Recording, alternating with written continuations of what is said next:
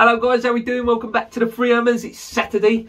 Feeling a bit better now from the last video. Obviously, thank you for everyone who, said I weren't looking too great. I wasn't. For a couple of days I didn't feel too great, sort of snotty nose and all that. Just didn't feel great. Man flu, as they call it, Today, a few bits of news splattering around, just little bits that we're trying to grab hold of,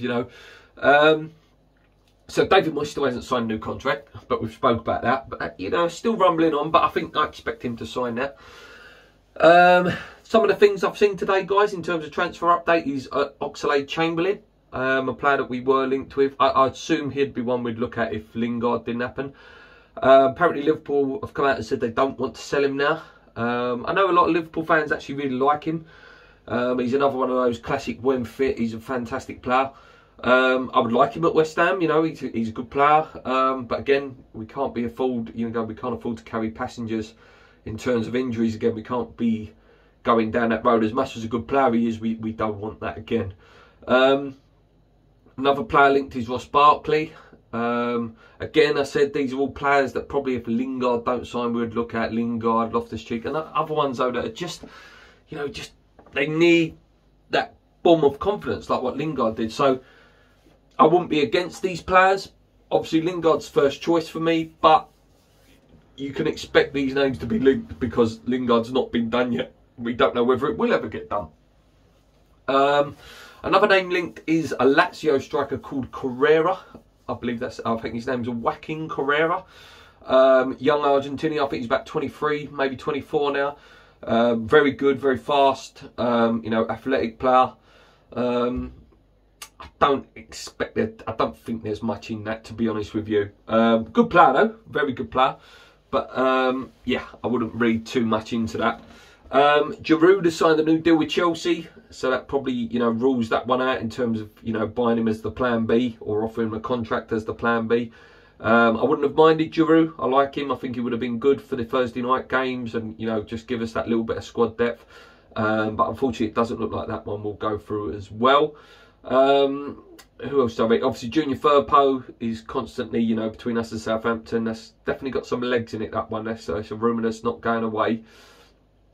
Daka, apparently that one's eased off a little bit now, but a good player, very good, very fast, very quick, very strong player, a player I definitely would like to see us sign, but again, it's another one where lots is up in the air at the moment.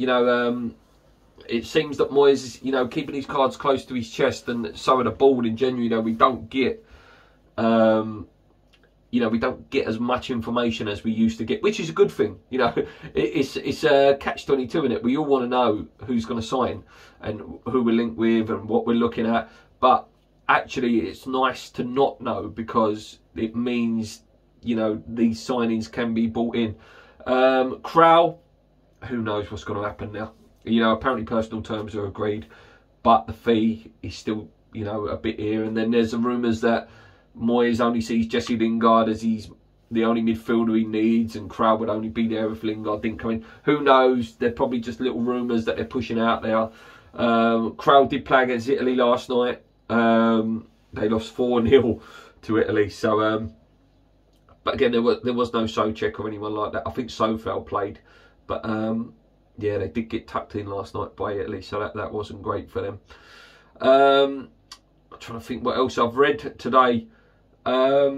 Chris Woods as well is another one whose name keeps coming up. Again, another one is a good plan B. I'm not saying I wouldn't be happy if he was the only striker we bought in, but certainly someone who he scores at the end of the day. I think he scored 10 goals. Most West Ham players only get to 10 goals, so you can't be anyone who just turns their nose up and goes, oh, 10 goals. Name me a West Ham player that gets more than 10 goals over the last 20 years, apart from Marlon Harewood, Di Canio, and I think Johnny Hartson. We've had loads that don't even get above 7 in a season. So to get 10 in a Premier League season, I wouldn't be against it if he's with someone else, with a Daka, with a Simmer, with a Hojsek, or whoever names we get linked with. Another one that I can see us going for, but I don't really want him. I would have had him in January, Josh King. Josh King's been, you know, released by Everton. A player that we know Moyes definitely did want right back in even this time last year, the summer transfer window last year. Didn't do anything at Everton apart from hit the post against West Ham.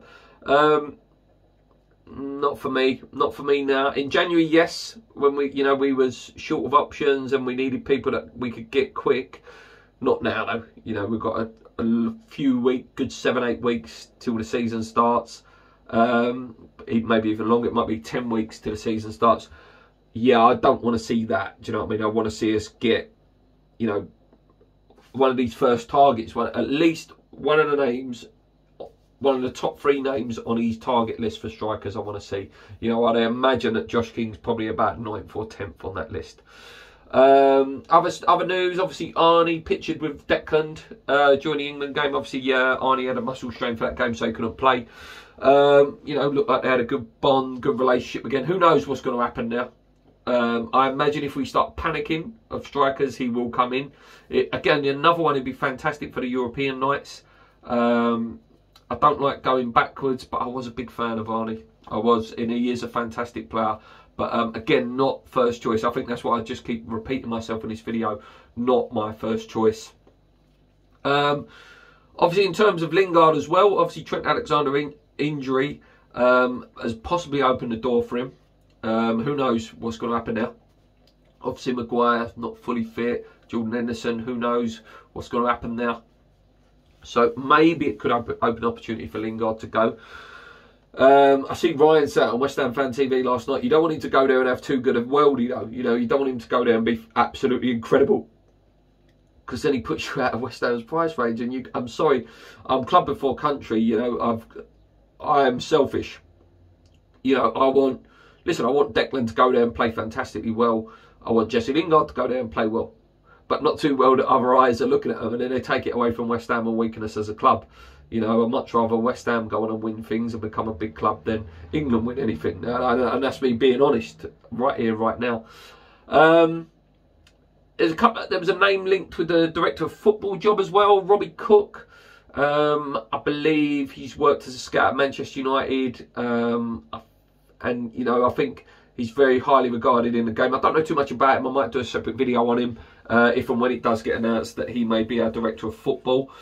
So that'd be good. You know, you just start getting a little bit more professionalism in the club. You know, if we get a proper director of football, get a proper scouting system set up. You know, as I keep repeating myself, I believe Moyes can really build a proper infrastructure in the club and have it run a lot more professionally than it has been. So hopefully, you know, good things are starting to turn around in terms of that part of the club, you know, that backroom part of the club. One other thing to mention, the release list came out.